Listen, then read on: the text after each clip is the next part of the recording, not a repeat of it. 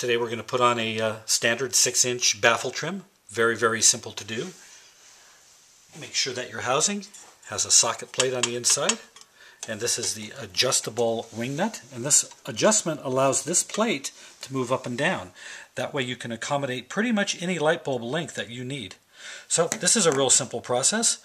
This is the baffle trim.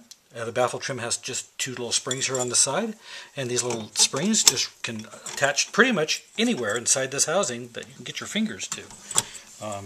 Today we're going to attach it to the socket plate itself. There's two little holes down here, and we're going to take those springs and just attach them there. Keeps the trim from falling out of the ceiling. And then once the trim is in there, take your light bulb, screw it into the socket. Now if you want your light bulb to sit further up into the ceiling, undo the light bulb, take the trim off, and adjust the wing nut so your socket plate can be moved up or down.